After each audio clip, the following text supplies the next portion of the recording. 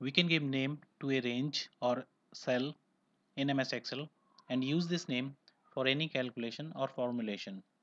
I have some data here on this sheet: product ID, product name and quantity. What I want to give name to a specific range. So I will select these cells and here in name box I will give a name. Let's give like product underscore ID. I have given underscore. Why? Because space is not allowed while giving name to a range. I will press enter.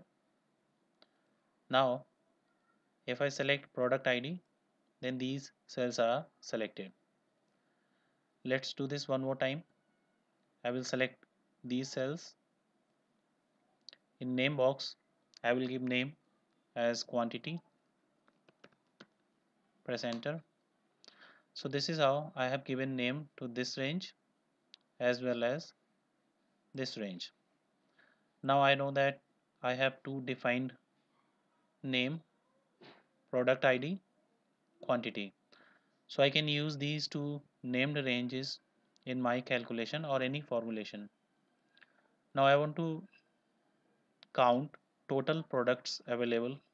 So what I'll do, I'll use the formula as count start brackets. Here instead of selecting range, I want to use named range. So for that I will type product ID. So I can see that this named range is already there. So I can select bracket closed, press enter. This is how I can make use of named range. There is one more way of using named range. Let me delete this. Equal to count start brackets. Here I can use shortcut key as F3. We get this window. All the named ranges we can see here. So here I will use product ID. Press OK. Then I will close bracket. Now here I want to sum total quantity. So for that I will use formula as sum, and here I will press F3. I will use quantity,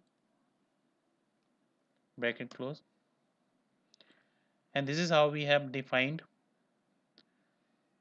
ranges and made use of those defined names.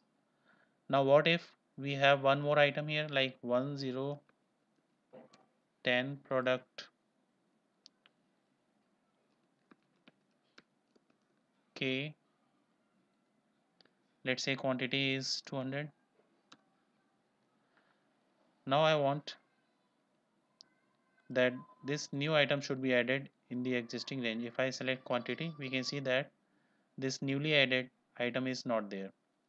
So for that we will go to formula tab and we have naming manager. So I will click on name manager.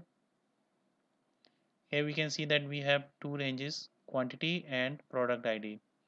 So I have selected product ID. I will press edit. Then I can see that A2 to A10 is selected. I will delete and make it A11. Press OK.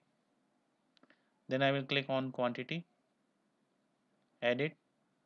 Same I'll do here.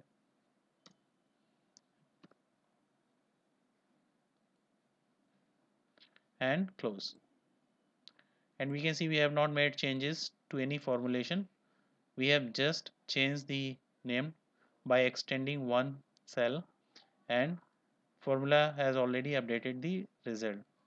So this is how we can give name to any range or cells in MS Excel and make use of those defined ranges in any formulation. Thank you.